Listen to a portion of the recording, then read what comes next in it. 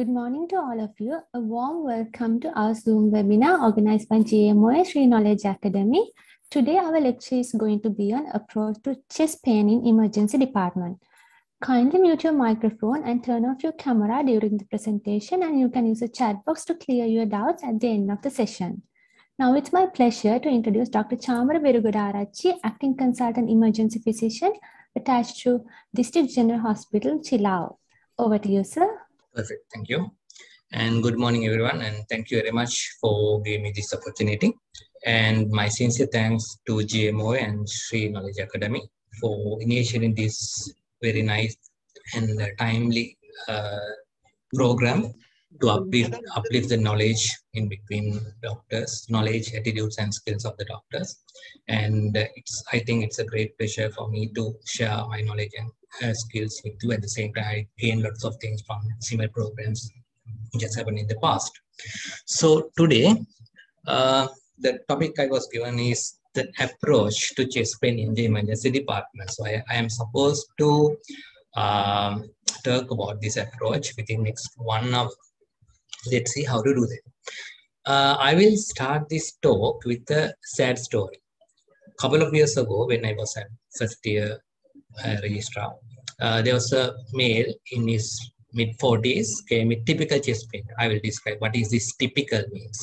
Typical chest pain, normal vitals except hypertension, and he has got inferior myocardial infarction in the ECG. And he didn't have any difference in the blood pressures. He complained of some back pain, but it was not that convincing to say that's radial through to the back. And we didn't have any focus or point of care ultrasound scan facilities at that time. And so we finally decided to give fibrinolytics with streptokinase since we don't have PCI facilities. We gave fibrinolytics, and patient chest pain did not resolve. And patient ECG changes were persistent, so we transferred the patient to cardiology unit for rescue PCI. Couple of days after, actually one of my colleagues, senior colleagues who was a cardiologist registrar, met me and told me, "Thank you very much for the referral, but unfortunately patient is no more." The reason has been they have found, maybe I think after the angiogram, grade 1 type 1 aortic dissection, and they have tried some cardiothoracic referral, but unfortunately they couldn't save the patient. So I'm pretty sure most of you might have similar story like that, and I have couple of other stories as well. I will tell in between the lecture. So every one of us can make some errors because this is a very tricky presentation, and there can be lots of overlaps and mistakes. So keeping that in mind, let's see what is my approach, or what is the emergency department approach to chest pain. Basically, we are worried about chest pain due to various reasons. The first thing is it's common. It's very common. The international data suggests that it is one of the most common ED presentations in the European and developed countries. In a study done in 2016 in Kurangal Hospital, they have found that out of 50,000 annual admissions for the emergency department, about 55% were medical admissions and 34% of admissions were related to chest pain. So that's a huge amount, huge. And so that these patients are our patients. Those are the patients with chest pain. And the other thing, we know that the chest pain can arise from anything. It can be due to a problem with the organ or system, the chest wall or the chest cavity. It can be heart, it can be great vessel, it can be the lung, it can be the pleura, it can be the esophagus, it can be the chest wall, and it can be some abdominal or intra-abdominal organ like pancreas and the gallbladder, stomach, and it can be something distant due to referred pain.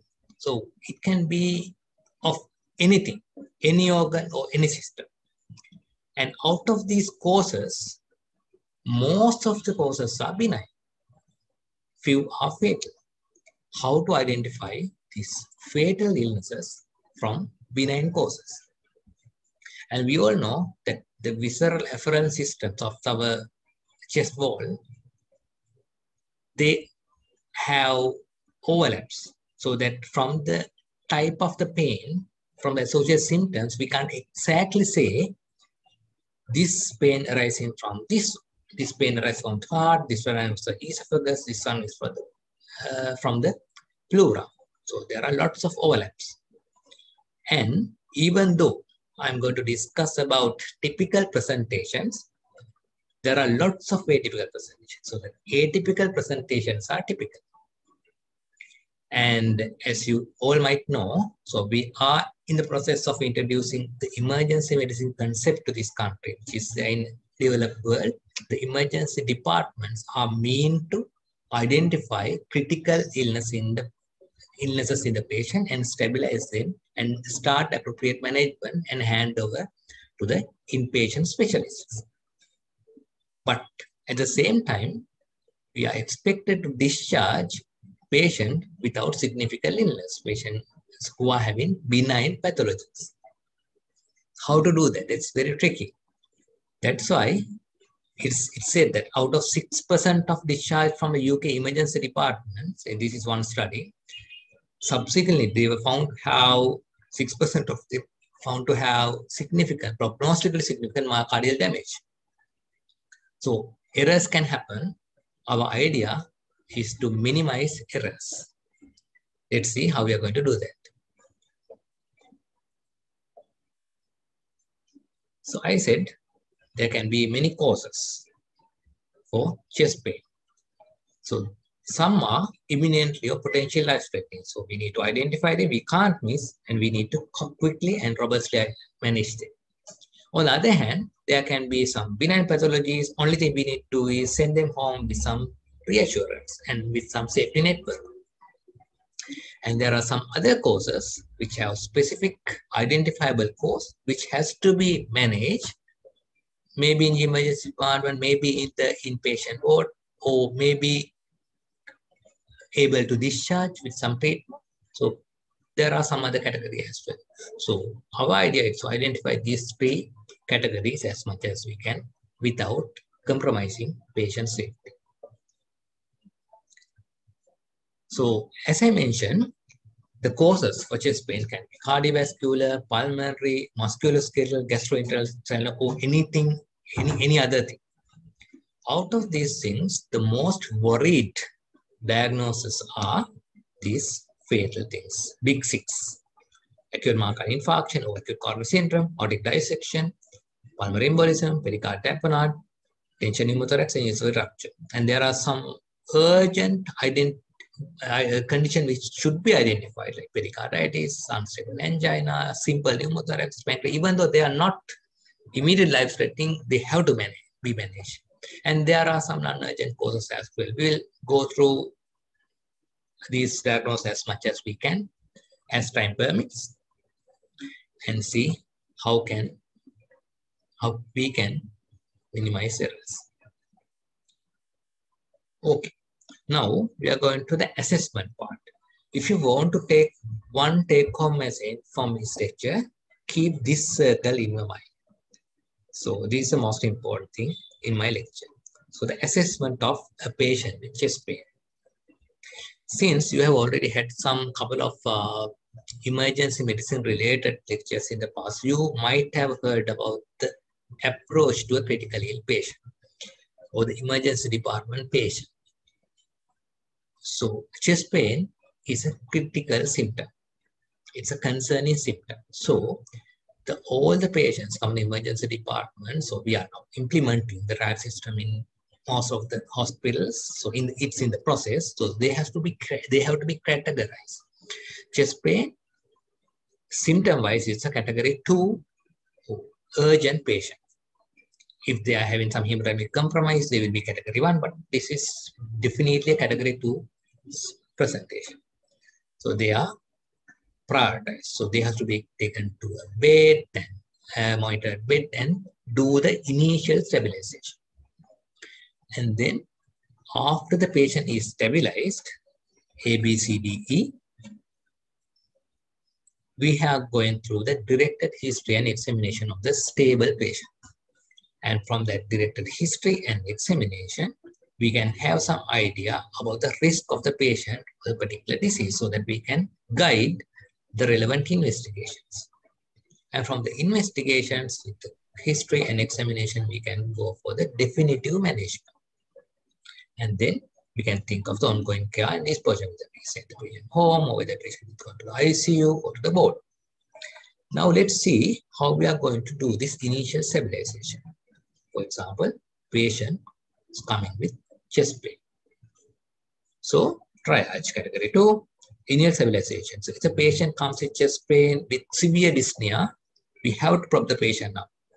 If the patient comes with severe shock, we have to keep the patient lie down. So that is a position. And we have to assess the airway, whether it is patent, whether the patient needs additional oxygen. Any critical patient, we can give oxygen. And later we can reduce oxygen if the patient is diagnosed to have myocardial infarction and the saturation target is 95. That's a different thing. But if the patient is a critical patient, assess the airway, administer oxygen, and stabilize the airway. And breathing. What is the respiratory rate? What is the air entry? What is the saturation? What is the work-off rate? Assume the patient comes with respiratory rate of 40 with unilateral absent breath sounds, hyperresonant chest, blood pressure 80/50. This patient is having a tension pneumothorax. So initial stabilization means before going to the directed history, we identify a life-threatening, imminently life-threatening condition like tension pneumothorax. So we have already covered one of the big six, one of the major causes of chest pain, fatal causes, tension pneumothorax in the initial stabilization. We don't need anything. What we need is just methodical approach for the initial stabilization and assessment. So once you identify tension pneumothorax, you don't need the decompression. And that's it. It's done. And then you go for the circulation. Assume the patient comes with heart rate of around 180, 200, and blood pressure 80/50, drowsy, and patient have when you connect the patient to the ECG monitor, you get this. Don't wait the ECG technician to come and give an ECG of a VT or ventricular fibrillation. If the patient is having compromised circulation, that has to be addressed with the cardiac monitor. You can diagnose VT with the hemodynamic compromise and manage that with a synchronized DC cardioversion. So you don't have to wait for the ECG technician to come and do an ECG and show that ECG with a VT, or definitely not the ECG of a VF to find out that the patient is not breathing. That's the importance of initial stabilization. And then assume the patient comes with a heart rate of 25, blood pressure 70/50, and drowsy. And we don't know what's going on, but this patient needs to be managed immediately in bradycardia algorithm. If the patient is stable, yes, you can have as soon as possible to get an 12-lead ECG for the diagnosis of what is the block patient is having. But the initial stabilization means you identify immediately life-threatening causes and manage it at that point. And then disability. What is the GCS? Whether there's any posturing. If the patient comes with chest pain, having some low GCS, that is not typical of an MI. Something wrong is going on. So exposure like that. So that is the part of initial stabilization. Assume now we have stabilized the patient, gone through the ABCD approach, and we have identified we have stabilized the patient. And then directed history and examination. Now this patient comes with chest pain. So the presenting complaint is pain. And in our medical school life, we are told that we have to take a comprehensive pain history with the from Socrates, pneumonia. I never understood the importance of this directed comprehensive history in my medical school life. If anyone of my colleagues is hearing this lecture, they will agree with me. I never understood that until I got to know that that is the only way of escape in front of a critically ill patient, most of the time. So the history, even though we are working in emergency department, we can't work as robots. We have to take comprehensive history for the risk assessment and to identify the pathology behind. So that is very important. So the Socrates, it's very important. Ask when this pain started and what were you doing while this pain, whether you were watching television, whether you were gardening, if you were gardening, whether it's a strenuous work or whether it's a light work like pruning, and how did it start? Whether it started very rapidly or whether it gradually developed over time. And what is the character? Whether you feel like an elephant sitting on your chest or whether it is something very sharp. And where does it radiate? What are the associations? Whether it is nausea, vomiting, diaphoresis. And how this pain has evolved over time. How long this initial chest pain lasted. And what do you do for that? Did you take any medication for that? And how many times from the time of onset, how many times did you have the similar pain? And whether there's an exacerbation or relieving factors. And the severity, if possible, to get a numerical scale to rate this pain out of 0 to 10. That is important. So that is the pain assessment. From that history, you can have some idea. This pain sounds like this pathology, sounds like this, sound like this. We can put into some box of etiology so that you have some idea where I'm going. And then in the history, then we assess the risk factors. What are the risk factors if this patient's pain is suggestive of acute coronary syndrome? So what are the risk factors this patient has? And if this pain sounds like pulmonary embolism, so what are the risk factors? So risk factors analysis, then that is the next step. And then we can shortlist your differential diagnosis. And then you can go for the directed examination. Let's see how we are going to do that. And then we can shortlist. And a couple of the most important questions I usually ask is whether you have similar pain before. And what do you do for that? Whether you were investigated, what are the investigation findings? If the patient has got a similar pain in the past and he has got a stress test and full comprehensive cardiac workup and found to be normal, that is reassuring, not 100%, but it's reassuring. And like that. So whether the patient has got recent bypass surgery, whether the patient has got recent PCIs, that is very concerning in that case. So like that history is important. And risk assessment, as I mentioned, if it is a cardiac cause, slightly cardiac cause, there are heart score, TIMI score, GRACE score to just guide us. What are the next step of management? What is the next step of investigation? What is the next step of disposition? If it is a pulmonary embolism, what's the Wells criteria? What's the Wells score? So we'll discuss very briefly. And so basically, while we are assessing a chest pain, the ECG is number one, and then chest X-ray is very helpful. And now in emergency department, we have got point of ultrasound scan, so that for most of these pathologies, we have some kind of flow in the point of ultrasound scan. So it has been widely used, and troponin and ancillary investigations guided by history, examination, risk assessment. That means whether we are going for a CT scan, we can't do CT scan for everyone. So we have to very carefully identify who needs a CT scan, who needs further investigations. So that is the basic workup of any patient with chest pain. Right. And now we will go for the next step. So the big six, the most fatal big six. Okay, so as I mentioned before, Big cyst means acute coronary syndrome, so it should be corrected as acute coronary syndrome actually.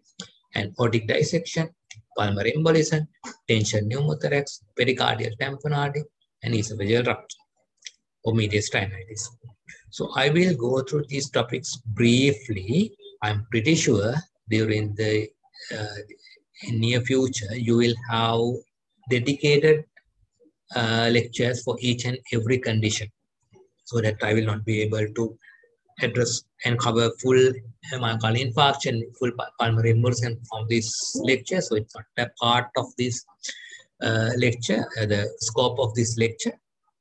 And we'll go through briefly, highlighting on the historical examination and risk assessment parts of identifying these illnesses in the emergency department.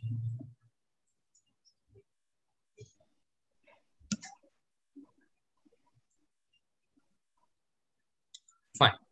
Acute myocardial infarction or acute coronary syndrome. Acute coronary syndrome include unstable angina, non-STEMI, and STEMI. So definitely these patients need to be admitted and they have their own specific management. Stable angina also, if it is concerning, might need to be admitted. So how to identify acute coronary syndrome? History is important. The textbook description of acute coronary syndrome is an elephant sitting on my chest, a dull ache, or the retrosternal pressure in the center of the chest, maybe towards left side, with sweating, with some nausea, vomiting, with some radiation. So that is a textbook. And there are a number of studies done to assess the likelihood ratios of these symptoms. So let's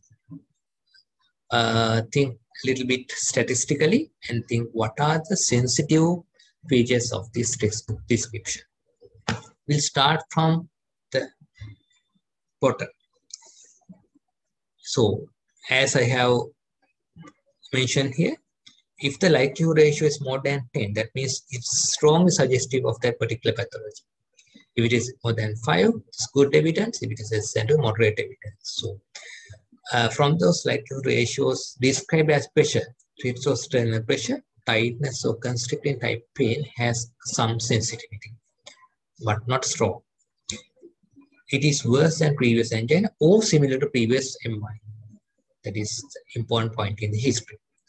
Associated with nausea, vomiting, associated with diaphoresis. Those are the symptoms of critical illness. Whatever the reason, those are symptoms of critical problem going on. So those are also sensitive, not specific. And radiation to left arm. So textbook description normally says pain to left arm. That is a little bit lower down in the likelihood ratio risk. Radiation to left arm is sensitive, but not.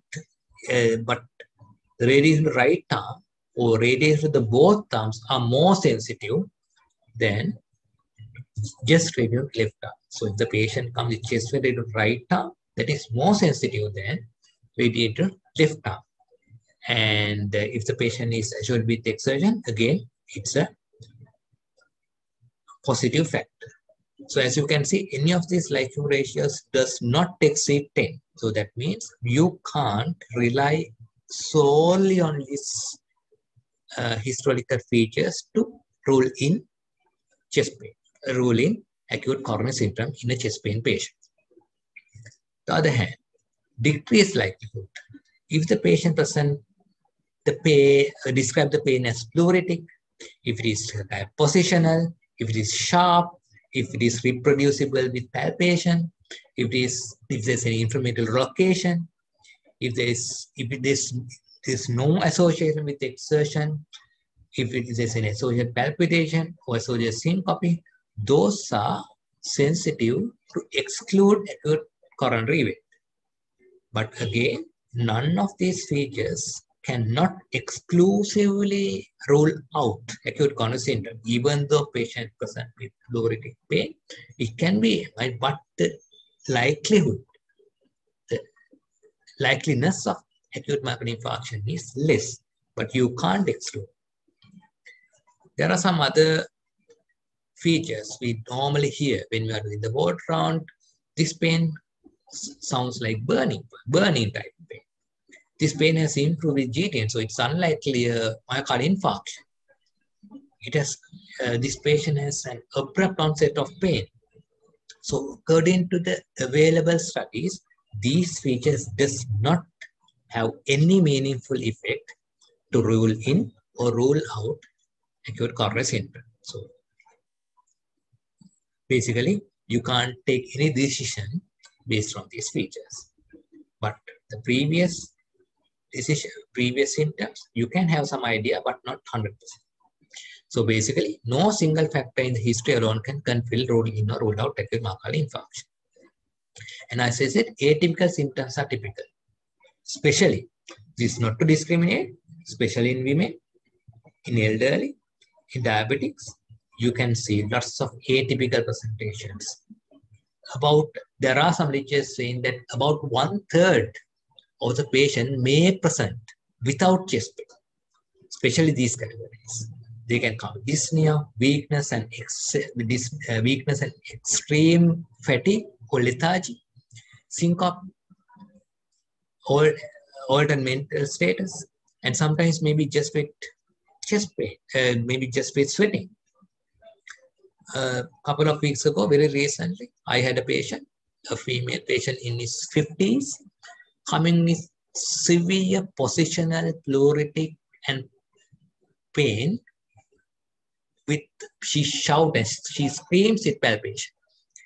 Ultimately found to have an extensive anterolateral injury. So that is not uncommon. This is very common. Risk factors. So I'm not going to go through these risk factors. These are the normal, conventional, and unconventional cardiovascular risk factors that are important for the risk stratification as well. And then examination. Most of the time, these acute coronary syndrome patients have no positive examination finding except if they have developed heart failure or shock. So basically, it's not that helpful, but there can be some evidence. ECG. So basically, within 10 minutes, any chest pain has to have an ideal, then ECG. What you look at is new ST segment elevation, so depressions, new Q wave formation, new conduction deficit, like left bundle branch block, and T wave peaking or T inversion. These are sensitive, not specific. And depending on these features, you can categorize this patient as got whether he has got an occlusion MI, or whether he has got a semi-equivalent like Collins, D Winters, or something like that, and whether the patient was non-STEMI, so that I'm not going to go into detail into detail of the ECG analysis. So I think I'm pretty sure it will be covered in another lecture. And important thing is normal ECG does not completely exclude a patient and acute myocardial infarction or acute coronary syndrome in a patient who is having chest pain, suggestive chest pain. Again, chest X-ray, you can take it, but it's basically to rule out other diagnoses. And troponin eye, you have conventional troponin, you have got high sensitivity troponin, and now we are in the era that we are talking about delta troponin or the change of troponin levels. So those can be used, and the focus or the point of view ultrasound scan can be used to see the signs of heart failure, and we can see the ball motion abnormalities to help with our ED decision making. And it is very helpful to explore the causes as well. Okay, so based on the diagnosis, whether it is STEMI, non-STEMI, you have different pathways of management, so that I'm not going to talk about that. It's beyond my scope of the lecture today. So I'm pretty sure you will have a separate lecture for that. But you now know patient has got a significant so that you will not send the patient home. And if the patient is having obvious STEMI, obvious transit, that is a different thing. If the patient is having very benign pathology, it's a different thing. In between, There are patients whom we can't take a decision. What is the risk for this patient to have a major adverse cardiac event? So there are a number of scoring systems we have been using in the past. Basically, we are well aware of TIMI score, GRACE score, but HEART score and EDEX score, those are more emergency department oriented. And those are HEART and EDEX score are addressing the chest pain patients, as opposed to TIMI and GRACE score, where we address already established diagnosed acute coronary syndrome patients.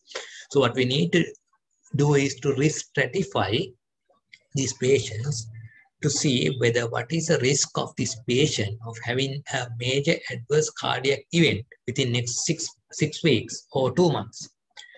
Major adverse cardiac event means either death, either myocardial infarction, or revascular strategy, so that we will be pretty sure, if we are sure, we will be pretty confident and pretty comfortable if we are pretty sure that the patient belongs to a low risk category based on these risk stratification tools. So I will not go into major detail, but just to give you a small idea of the HEART score. HEART stands for HEART. So history. So that is the history part comes into play again. So whether we feel that this patient has got a suspicious history or not. What are the ECG changes? What is the age? What are the risk factors? What are the troponin levels? So based on that, it is giving some score. If it is less than 3, that means low risk category. The chance of major adverse cardiac event is less than 2.5 with the help of new high sensitivity troponins. It has come down to 1%.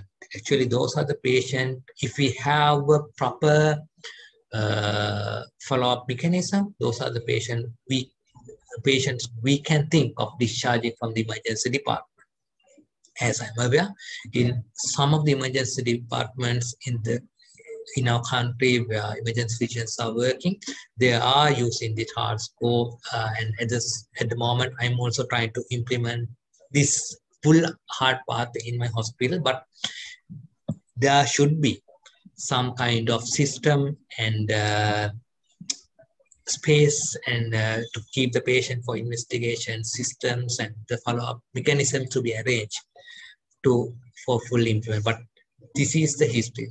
This is going to be the future of emergency medicine, so that these patients will be re-stratified in the emergency department and discharged more and more in the future once the infrastructure and adequate facilities are available, especially with the proper referral or proper safety net to make sure that we don't miss any patient and don't have any adverse outcome from discharged patients. But this is one of the hard pathways to be used, so that that is one pathway, but there are some different pathways as well. So just to give an idea, if the patient is low risk, there's a possibility that patient could be discharged once the system is placed and with the appropriate safety network. Okay, aortic dissection. We have got another around 25 minutes. Fine. Briefly, aortic dissection is a rare fatal illness. Incidence history 3 per 100,000 patients per year. And what happens is, basically, you get a damage to the intimal layer of the aorta, and the blood seeps through the intima and the media to create a false lumen. So most of the time, this is due to a damage to the intimal layer, and sometimes, not very often, it can be due to a rupture of the blood vessel inside the aortic wall, vasa, vasorum, or venorum. And this dissection or the collection of blood can propagate between the intima and media of the aorta, and the driving force is high blood pressure and tachycardia. It's like hammering a nail to a wall. So whenever you hit the nail, it will go in like that. In a patient who has got hypertension and tachycardia, that shear force can dissect the intimal and medial layers and propagate this dissection. And based on the area, based on the affected part of the aorta, that can be divided into type A and type B. Type A means it is involving the ascending aorta, and type B means it does not affect the ascending aorta. The problem here is once this dissection propagates, on one hand, that will narrow the actual lumen of the aorta. On the other hand, it will block the branch arteries of the aorta, maybe the coronary, maybe the vertebral, carotid, and subclavian, maybe the renal. So that will give rise to the symptom profile. That is a brief description of the aortic dissection. And in the history, the typical presenting feature is sudden onset, sharp tearing and ripping pain. It is something like, it is sometimes described as subarachnoid hemorrhage of the chest. So sharp, sudden onset, severe pain of the chest, which radiates to the back, and it can migrate, and it can present with neurological deficit. As I mentioned, it can evolve the other branches. It can present with neurological deficit like stroke, hoarseness, or sometimes altered conscious state. It can present with acute coronary syndrome. It can present with mesenteric ischemia. It can present with kidney stones. So, kidney stones, so that if the patient presents with chest pain plus something else, always suspect aortic dissection. Chest pain plus drowsiness, chest pain plus neurological features, chest deficit, chest pain plus abdominal pain, chest pain plus ureteric colic-like pain, chest pain plus hematuria. Always think of aortic dissection. And the risk factors. I am not going to go through all these risk factors, but those are basically acquired or congenital conditions that weaken the structural architecture of the aortic wall. That's how that shear force can damage the intima and dissect through the intima and media. On examination, these are sick patients. They are diaphoretic, they are hypotensive, they can be hypertension, hypertensive, and they can be tachycardic.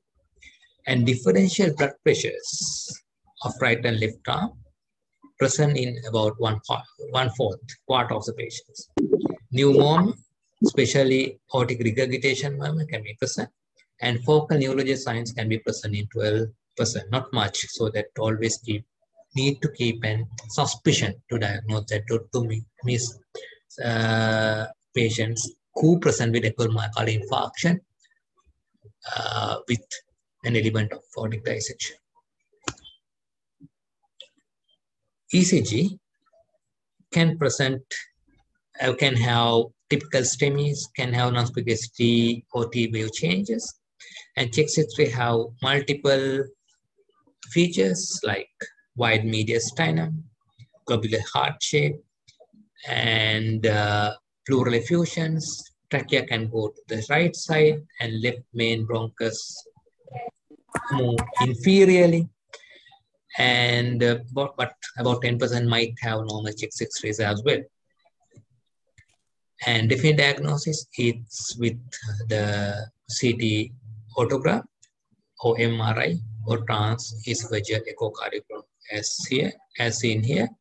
This is the intimal flap sign, where you can see the true and false lumen with the dissection part. So post-focus point of care ultrasound scan is helpful to identify. Sometimes you can see the dissection part, but most of the time you can see pericardial diffusion, so pleural effusion with focus. That once diagnosed, so I'm not going to go into major detail into the full management of aortic dissection, but basically you have to resuscitate this patient.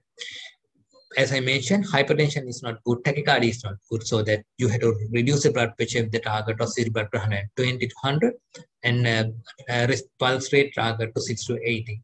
So the best drug is IV beta blockers. What we have is labetalol here, and then we can start on vasodilator, not to start vasodilator first because that can cause reflex tachycardia and make the things worse. And then this is a cardiothoracic emergency. Urgent referral is the key. And there are some risks also the aortic dissection as well.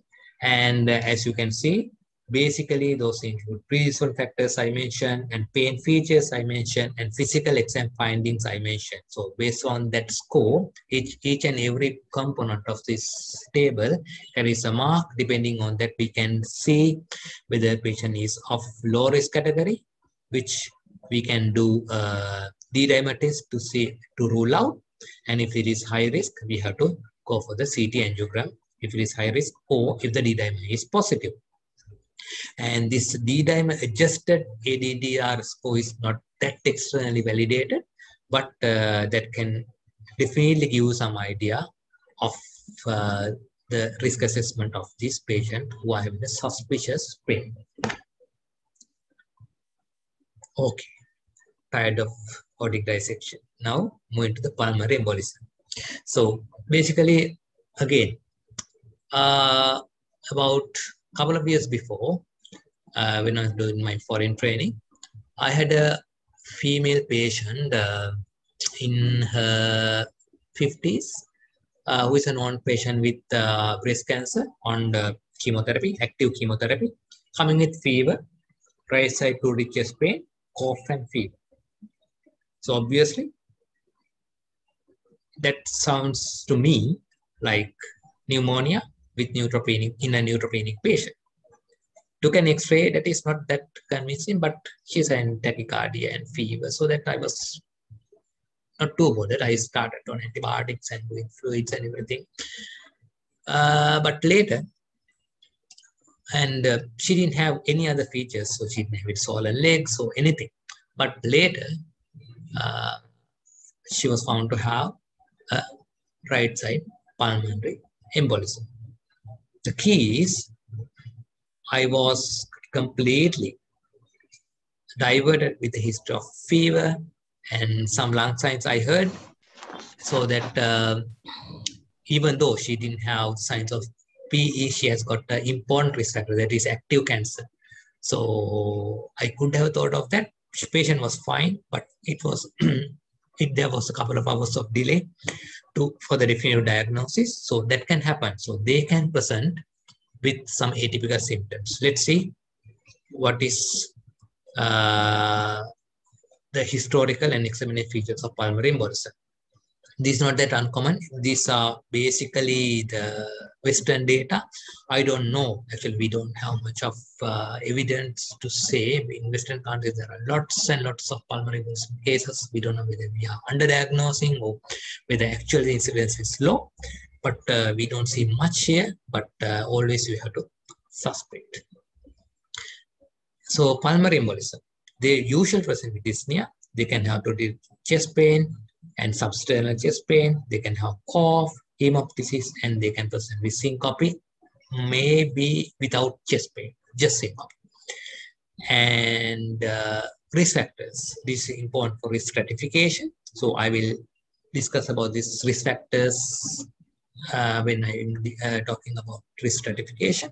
So basically, the history of thromboembolic disease, pregnancy, family history of venous thromboembolic disease, prolonged immobilization, major surgery within previous 12 weeks, especially lower limb surgeries which last more than 30 minutes, and pelvic surgeries, and fractures of the lower limb, and active cancer.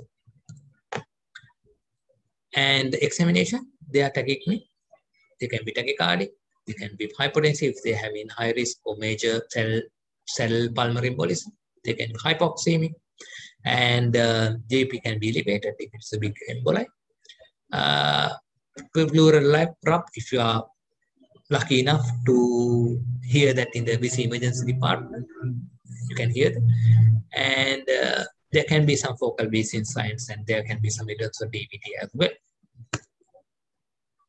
Okay, investigation, ECG. So most of the time what you can see is sinus tachycardia, nothing else. But there can be some evidence of right heart strain. I have suddenly muted. So can you hear me now? Can hear. Hope so. But, sorry, I don't know where I got muted. So did you hear this slide or did you hear the last slide? So starting from the ECG, I think. Perfect. Sorry, I think I pressed the button. Right. So basically, ECG features are most commonly you can have sinus tachycardia, and you can have some right ventricular strain patterns, T-wave inversions in lateral and inferior leads, complete or incomplete right bund branch block, right axis deviation P pulmonale. You will not be able to see this typical textbook S1Q3T3, and in this ECG you can see this S1Q3T3 pattern, but it's not that common. And patient can present with atrial fibrillation, flutters, and tachycardias as well. Chest X-ray, most of the times it is not that diagnostic, but this X-ray is actually one of my patients who present with typical history of cholecystitis. He came with right hypochondrial pain and having tenderness over the gallbladder, and morphine sign is positive. So initial blood workup was done, and I arranged an urgent ultrasound scan. Meantime, for the completeness of the investigation, I did chest X-ray to see this wedge infarctions of the right side lung. These are wedge infarctions. Those are called Hampton lumps. So she had big emboli in the right side pulmonary artery. So that those atypical presentations are there. So it's interesting but very tricky. Okay, so again, with the focus, we can see right heart strain, or sometimes we can see wall motion abnormalities, and sometimes DVT especially. If you can't move a patient out of the emergency department who is peri-arrest or who is in arrest due to pulmonary embolism, these signs are very important. So if you can see dilated right heart with your scan machine, even though we don't have dedicated proper ultrasound or echo, you can have some idea of what's going on with the DVT scan and the point of care echocardiogram to resuscitate these patients accordingly. So that is very useful. Okay. Workup. As I mentioned, if the patient is having high suspicion of PE with hemodynamic compromise, that means patient is having high risk pulmonary embolism. If the patient's hemodynamic status is normal or okay, that patient have non-high risk presentation. Those non-high risk presentations should be risk stratified in order to direct appropriate investigations. So I think you have heard about revised Geneva score and Wales score. I'm fond of Wales score. With the Wales score, you can stratify the possibility of this patient having pulmonary embolism, then whether it's low, whether it's moderate, or whether it's high. If it is low, you can apply PERC rule, pulmonary embolism rule out criteria, to completely exclude PE. If it is not possible, you can go for the D-dimers, and if it is positive, for the definitive investigation modeling. Most of the time, it is a CT pulmonary angiogram or VQ scan. If the patient is high risk, usually you directly go for the imaging. So that is a brief overview that have lots of other factors to be discussed. So I'm not going to discuss in detail. And so this is the criteria to rule out, and this is a Wales score. So those are the, basically, these are touching upon the risk factors I have mentioned and the typical clinical features to give them a score. Fine. Further, in summary, treatment-wise, if the patient is high risk or the patient is at hemodynamic instability, so you have to go for either thrombolysis or fibrinolysis, this place, or surgical or catheter-directed embolectomy. If the patient does not have hemodynamic compromise, you can start anticoagulation. That is the end of pulmonary embolism. So we have got 3 more. Tension pneumothorax. So we have already managed tension pneumothorax stabilization, but tension pneumothorax can be spontaneous in a healthy lungs, which is primary, in unhealthy or diseased lung, this is secondary. In traumatic chest injuries, so you can see lots of pneumothorax, but I'm not going to cover the traumatic aspect at all today. And the history is very brief: sharp subnonseptide unilateral pluripotent chest pain. And then risk factors for the spontaneous pneumothorax: smoking, tall, thin patient, marfans, pregnancy, familial pneumothorax, or past history or pneumothorax are risk factors. So basically, I think I don't have to re-emphasize the clinical features of tension pneumothorax. So I have already mentioned that during the initial stabilization part. So I think it's a clinical diagnosis. You don't have to wait for chest X-ray. You don't have to see this X-ray in the emergency department. So that is not good. Actually, this has to be identified clinically and managed. So if we have focus, it is helpful in identifying the possible pneumothorax. If you have any doubt, you can go for the lung sliding, absence of lung sliding, point barcode signs and everything. But so that's helpful. And ED management is basically if the patient is having needle decompression with a needle decompression. Now the current evidence suggests the use of fifth intercostal space mid-axial line, that is the safe triangle, rather than the second intercostal space mid-axial line, which is most of the time mentioned in our textbooks. So my first go would be the fifth intercostal space mid-axial line rather than the second intercostal space. And this has to be always followed by intercostal catheter with underwater seal. Okay. Pericarditis, myopericarditis. Most of the time, these patients present with myopericarditis and pericardial effusion with tamponade. So the pericardial effusion with tamponade is the life-threatening cause. So they usually present with the symptoms of pericarditis with the symptoms of tamponade. So basically, pericarditis pain means atypical, pleuritic, retrosternal, positional pain. So that does relieve while we sit forward. So if the effusion is there with tamponade effect, there can be some dyspnea, dizziness, and signs of hemodynamic collapse. Causes, pericarditis can be maybe infective, maybe malignant, maybe uremia, so that I'm not going to go into detail, but it can be anything. The cause, the actual reason for that effusion and the pericarditis has to be investigated later, leisurely. But what you have to manage here is the pericardial effusion with tamponade.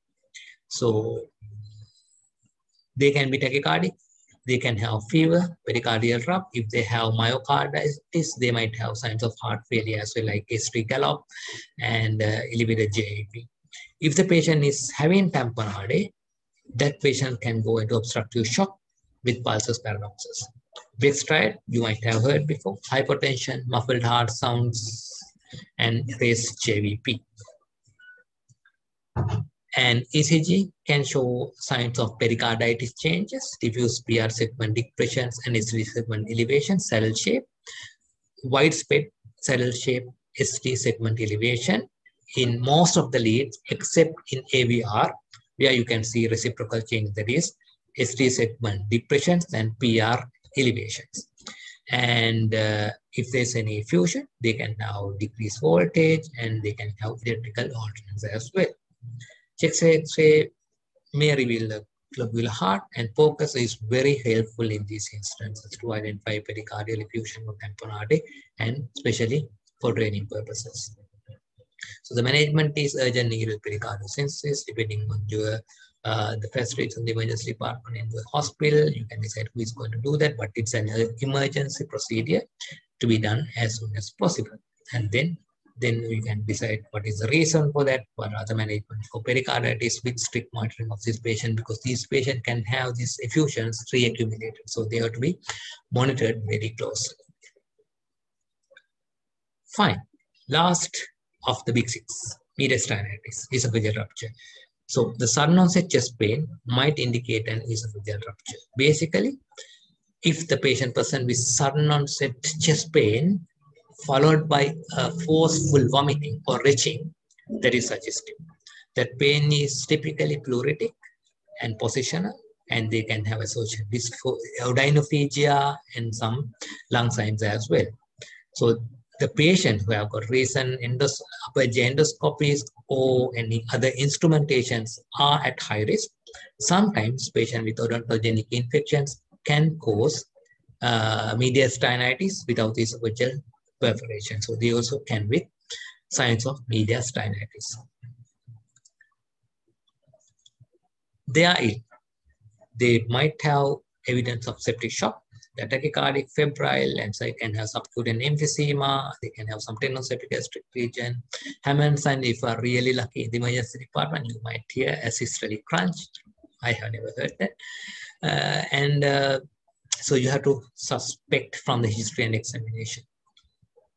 And ECG, most of the time chest X-ray as seen here, can have some subcutaneous emphysema, mediastinal gas, and very clear hard border, and sometimes with this widened mediastinum. And they can have pleural effusions as well. Focus is again helpful to identify pleural effusions or pneumothorax, or sometimes you can't see anything due to the subcutaneous emphysema. Management is you have to very aggressively resuscitate these patients with antibiotics, and you have to refer this patient to Counter 6 for operative debridement, but anyway, the mortality is high in these patients. Okay, so those are the big six. So those are the most critical diagnosis we need to think of. Most critical diagnosis we should not miss in the emergency department, but there are some other causes as well. I'm not going to talk about all these pathologies, but have an idea, even though other than these critical illnesses, there can be some specific condition which need to be addressed. Simple pneumonia, maybe it may not be life-threatening, but that has to be addressed. Pericarditis without tamponade, yes. Unstable angina, yes. And pancreatitis. Those are very important causes to identify. And there are some non-urgent causes as well, like stable angina and the viral pleurisy, pneumonia, especially in the history, if the patient is having fever, cough, respiratory symptoms, X-ray showing pneumonia, that is diagnostic. And postoperative chest wall injury, so those are very benign condition, but that has to be taken after excluding the most life-threatening conditions. Cholecystitis can present like chest pain, and GORD, biliary colic, peptic ulcer disease, all can present. Herpes zoster, another very important diagnosis to be made in the emergency department. One take-home point is always, if a patient is complaining of pain somewhere in the body, you have to visually inspect. You can't just palpate it, the area under the clothes. So you have to see where it is actually so. If you actually see that, sometimes you can see a rash of herpes zoster. Sometimes you can see metastatic, you can see a breast cancer. So there are presentations of patients who are having breast cancers, just pain, tender. But unless you examine it, you won't detect that. There can be some infection, there can be some abscesses of the chest wall. So those are the things you need to identify and treat accordingly.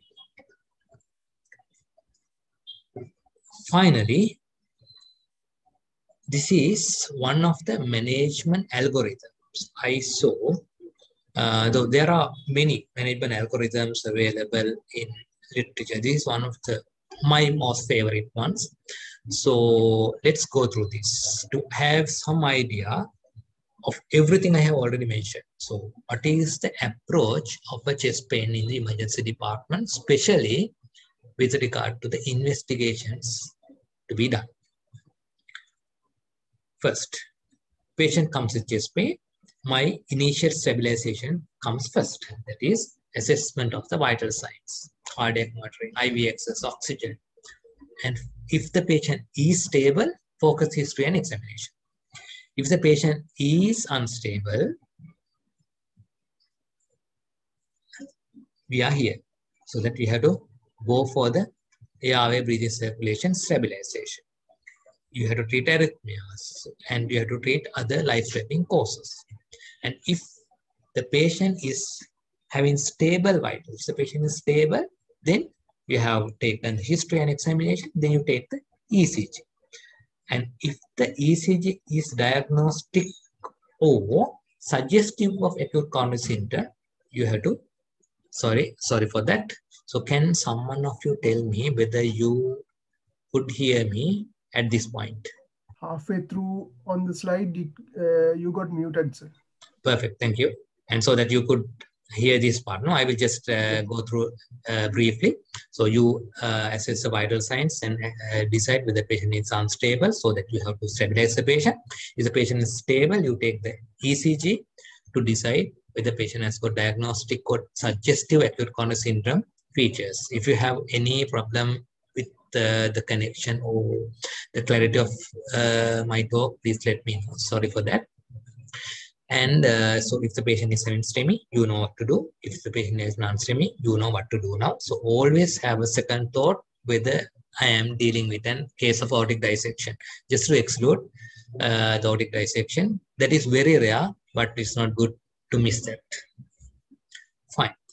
And next step. So if the patient does not have typical ECG changes, then you can go for the chest X-ray. Chest X-ray can be diagnostic of several conditions. If the chest X-ray is diagnostic of pneumothorax, you know what to do now.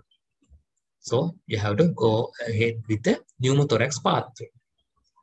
And if the chest X-ray shows widened mediastinum with the history of history and physical exam plus or minus risk score suggestive of aortic dissection, that is aortic dissection until proven otherwise, so that you have to go for the definitive investigation, that is CT autogram with emergency thoracic surgery consultation.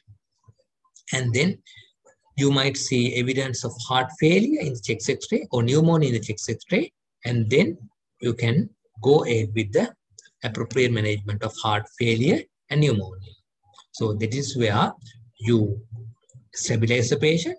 ECG is not diagnostic of acute coronary syndrome, and the chest X-ray showing some possible diagnosis with pneumothorax, aortic dissection, or heart failure or pneumonia. Assume this patient didn't have any chest X-ray features. Chest X-ray, no obvious diagnosis. Then you have to think of other causes. What about PE? So if the patient comes with some kind of pain suggestive of PE, you can stratify the risk of PE with the Wales score, Berg score, or Geneva score. And then you know now, according to the scores, depending on the risk, whether it is low risk, intermediate risk, or high risk of PE, you know what are the investigations we have to do. Whether you can rule out, whether you can have to do a D-dimer, or whether you have to do a CT, PA, or VQ scan. Then once diagnosed, you know how to treat now. And then if the chest X-ray is not diagnostic, even though patient didn't have any obvious signs of acute ECG features of acute coronary syndrome, then you have to do cardiac markers, because as I mentioned before, history alone, ECG alone cannot rule out acute coronary syndrome. So that you have to add cardiac biomarkers and use risk stratification tool. Maybe heart, maybe TIMI, whatever it is. So if the cardiac markers are positive, that is there is some myocardial damage, then you know how to manage them. And then if the cardiac markers are negative, it may not be. If the risk is low and if the cardiac markers are negative, you have to think of something else, some other diagnosis, like diagnosis or increasing or higher risk of having major adverse cardiac event during next 6 to 8 weeks, so that we can use the cardiac risk markers and get some idea of the patient's age and decide whether this patient can be safely discharged. That means the patient has got some chest pain, there's no ongoing chest pain, normal ECG, normal troponin I, maybe serial troponin I's, and the risk stratification shows that patient's risk is very low. So those patients can be discharged home once proper system to follow those patients up is there. And if still you feel that patient has got some kind of risk, you might need to admit this patient for further investigations. And if the patient has got some kind of pericarditis or tamponade, again, you have to go for the history examination and ECG features to see whether there's any suggestive features of pericarditis and pericardial tamponade, so that you can have a bedside ultrasound scan to confirm it and treat. And that is one of the very comprehensive flowcharts I found with regard to chest pain management. One of the most important thing I need to mention here is, even though I mentioned about a couple of risk stratification tools, these numbers, these scores are not just scores. Always we need to have that scores interpreted with our clinical gestalt, so that always clinical sense should be there, so that you can't just depend on these risk stratification scores. You have to put your clinical knowledge, clinical gestalt into the patient management decision making as well. So that is basically end of my lecture. And if there's any question, I'm happy to answer. Thank you. Thank you very much, sir, for that very informative presentation. It's time to enlighten a few queries. So far, we have one question: how to differentiate a new onset ST elevation or depression from old one in emergency department? Good question. That is a great question. So we can't identify unless we have an old ECG. We can't. So always from the history, I mentioned with the patient, you have got similar pain before. What did you do for that? Did you get any ECGs? Where are the ECGs? So if you can find from a clinic book or somewhere, you have to see the previous ECG and check whether it is a new one or an old one. If you don't know whether it's an old one, you have to assume it's new. At the same time, even though I mentioned about focus, point of ultrasound scan, sometimes you can see very clearly there are some ball motion abnormalities, but you can't differentiate whether it's new or old. So same story for the left bundle branch block as well. You don't know whether it's new or old. If it is pre-existing, you have to go for the Scabos criteria. I didn't mention too much about that, but you will definitely have a similar some talk about these ECGs. So basically, you can't. And on the other hand, if someone might ask about Q waves.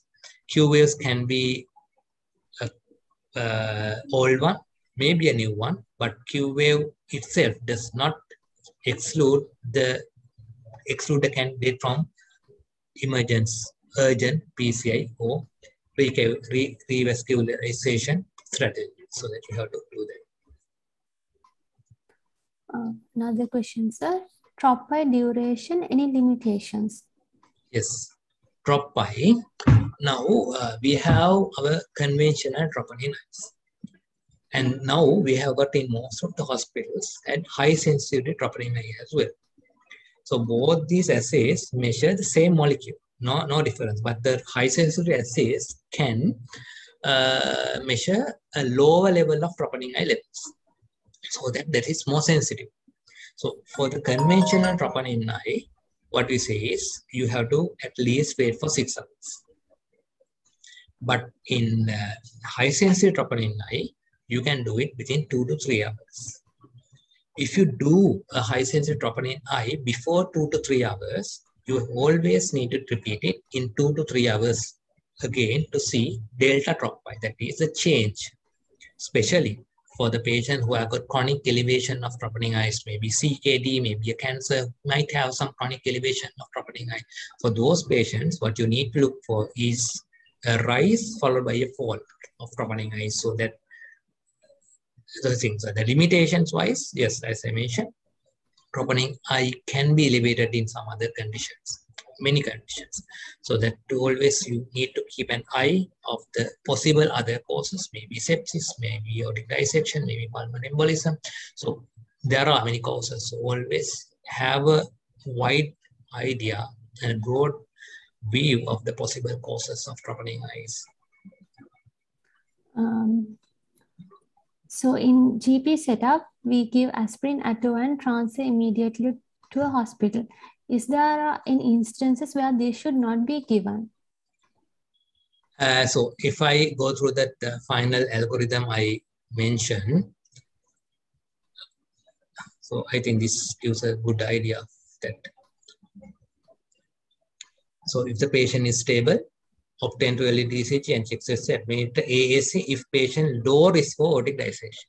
The only thing is if you have a high suspicion of aortic dissection, or if the patient has got aspirin allergy, yes, you have to avoid the aspirin, and atorvastatin is not in the proven list now. So it's not considered the stat dose now. So aspirin is number one. It is proven to be effective, and clopidogrel once it's confirmed, but atorvastatin stat dose does not do any major change of the outcome. How to approach SAH presenting with ECG change? So SAH, that is a neurological emergency, sudden onset SAH. Why you get ECG changes in SAH? That's because sudden onset blood in the brain matter. That is a huge stress to the that can give rise to huge sympathetic drive and can cause huge sympathetic vasoconstriction in the body, which can affect the myocardium and cause a supply-demand mismatch, and that can give rise to various non-specific ECG changes that can mimic acute coronary syndrome, that can mimic unstable angina, that can mimic non-STEMI, that can mimic STEMI as well. So there are instances where the patient comes with headache, but due to some reason, the chest pain also have been there, and the patient has got these typical ECG changes, and patient have got fibrinolysis with the tenecteplase. So these incidents are there. So that if the patient has got significant headache,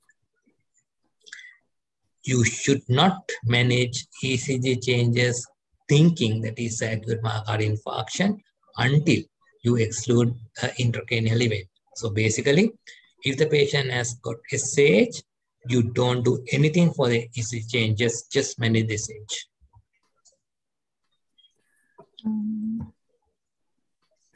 Please explain about ventricular strain pattern. Yeah, ventricular strain pattern is, it can be right ventricular strain pattern, it can be left ventricular strain pattern. So what happens is ventricle, due to some reason, maybe due to hypertension, maybe due to pulmonary or systemic hypertension, our ventricles have to pump against bigger afterload than it's used to. That means it has to work hard. That muscles go through a mechanism of hypertrophy.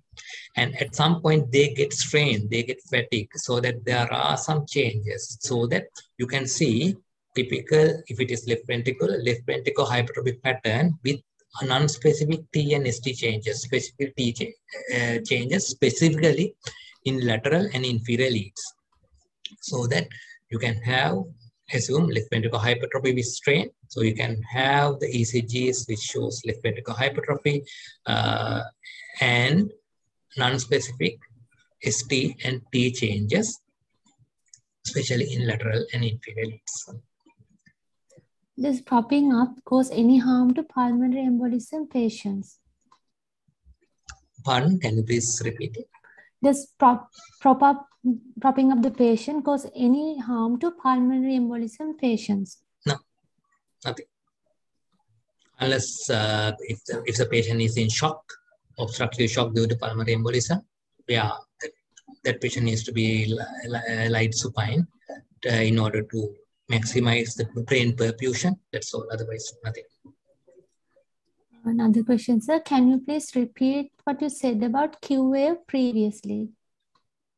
The Q wave is now the Q waves. If the patient comes with chest pain and a patient has got Q waves, that can be old or it can be new. Sometimes, even though the development of Q waves does not have a specific time gap, so that even though patient comes with a STEMI, assume that patient comes with a STEMI and patient has got Q waves already, sometimes there is some idea if the patient has got Q waves, patient is not suitable for revascularization therapy.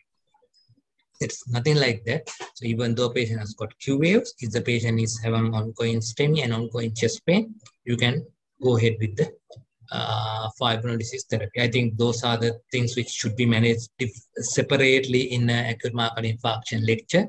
But let's say that is the basic explanation for that. Can you please give a brief explanation on the procedure of needle decompression at fifth intercostal space?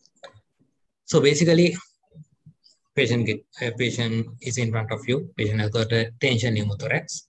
So basically, it's an emergency procedure.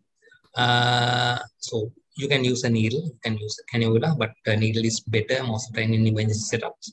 So fifth intercostal space is our safe track. So initially in textbook descriptions, what we read, second intercostal space, mid-clavicular line.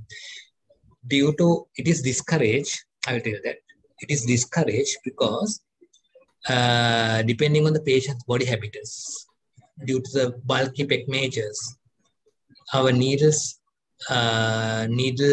length may not be adequate.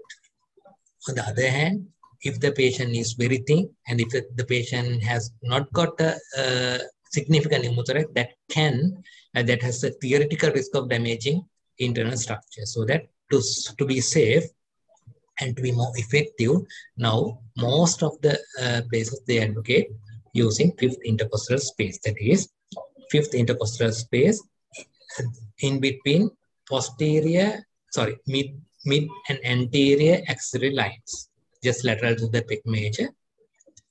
Just clean it. And then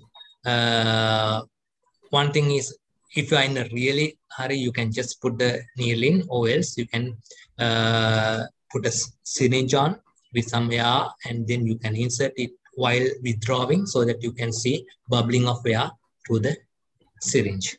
Then you can remove it and decompress it very easy. If clopidogrel stat dose is given, is there a problem for primary PCI with relation to risk of bleeding? No.